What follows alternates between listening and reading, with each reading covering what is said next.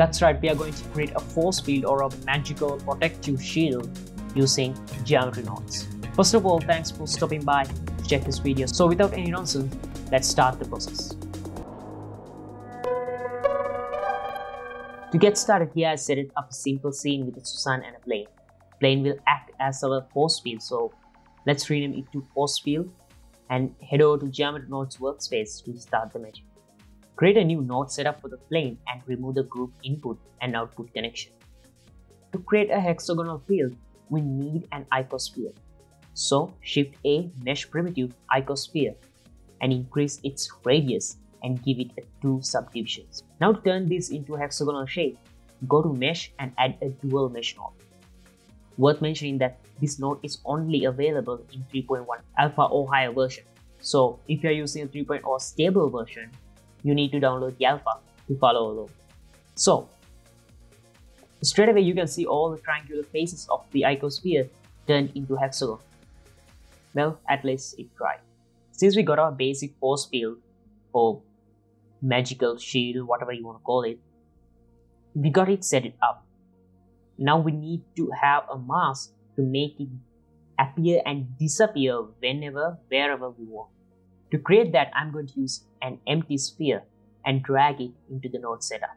Now, how I'm going to create that mask is, I'm going to delete faces from our field or our shield that are not in a specific distance from the empty.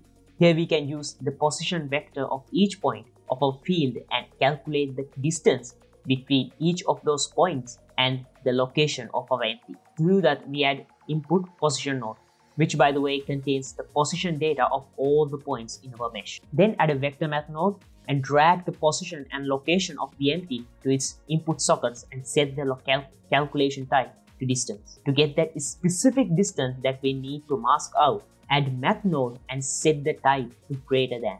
Now this threshold value will be our masking distance. To demonstrate this more visually, I am going to add a material to our node setup and extract the value using group output. I rename that attribute to mask and change the spreadsheet editor to shader editor and add an attribute node and copy paste the attribute name. Now you can see clearly which areas are affected by the mask we created. To make this mask more visually easy to understand, I'm going to use the scale value of our empty as our threshold. Now every part of the shield that is not inside this empty will mask out. To remove those parts, add a delete geometry node and use this mask as its selection input. Selection input here is either 0 or 1, which means 0 will stay and 1 means your time is up, so get lost. Because we need to remove the faces, I changed the delete type to faces instead of points. Look at that. To make it look more like the demos I showed earlier, I add a split edges node. What that does is it separates each face. And now I add a smooth modifier after geometry node modifier and tweak its factor.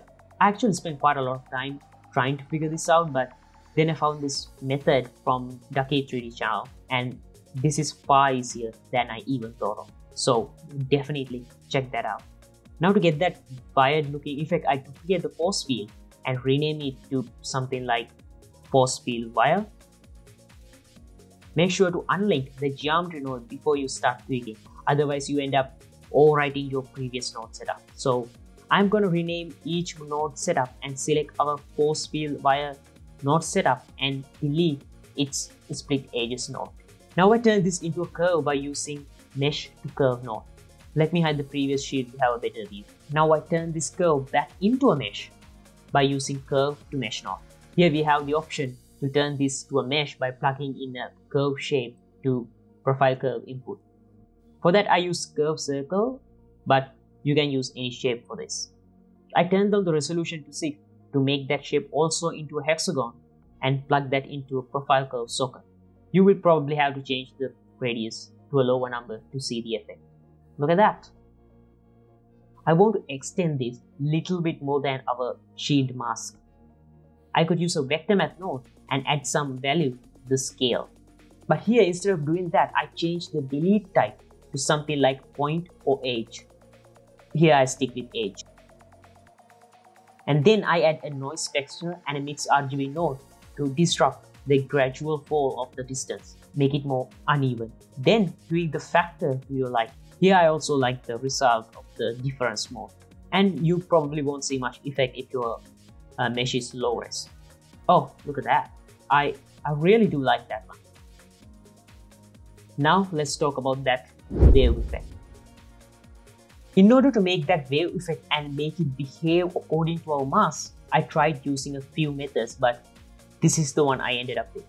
We are going to use our distance and make it a repeatable pattern. Then we use that pattern to displace our mesh. Since the distance is calculated using the location of our mask, it will automatically rotate to face the mask object. So let's see how we do that. To displace anything in geometry nodes, we can use the set position node and change its offset to get the result. We are going to plug our wave pattern to this offset socket.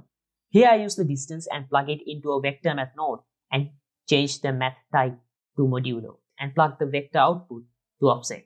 Now when we change the second value, it is going to start to make a repeatable pattern. Here I use the value node to change all three values at once. Again, you will need to have a high-res mesh to see the effect clearly, but let me use the shaders to explain what we are doing.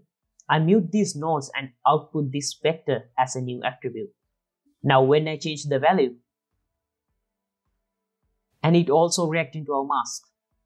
But when I unmute that set position node, it kind of looks like a messed up version of what we actually need. So, well, that happens because we are not displacing it along the normals of our object's points. So to do that, add a normal node and multiply it with our modulo output. Effect kind of looks strong, so let's use another multiply node to reduce it. 0.1 seems good. And now when we unmute all the muted nodes, just look at that. If you want to use this in the shader editor, look at what's happening. Not what we want, right? That is because although we use this to displace our mesh, later down the line we change that mesh to curve and back into a mesh. So the mesh we are displacing and the mesh we set materials has two different normals. So it is not going to work properly in the shader editor. So the best way to do this is using the vector before it multiplies with the normal. Because at that particular place, we are only dealing with our distance, and it is common for whole mesh before or after it turns into a curve. Now we can use it to make heights and valleys to two different colors. You might have to multiply the value because modulo usually outputs a low value. Now you can do all the other stuff in the shade editor, which I'm not going to cover in this video. In the next video, we will finalize our geometry node, animate it, and probably create a cinematic scene, who knows. Oh, before I finish, if you want to smooth this repeating pattern, you can use a color ramp in between modulo output and the multiply node and make it look like this. So make sure to hit that like button and subscribe to HexagonalX Learn and tell us your thoughts on the comment section. And you can download the project files from the description. So until next time,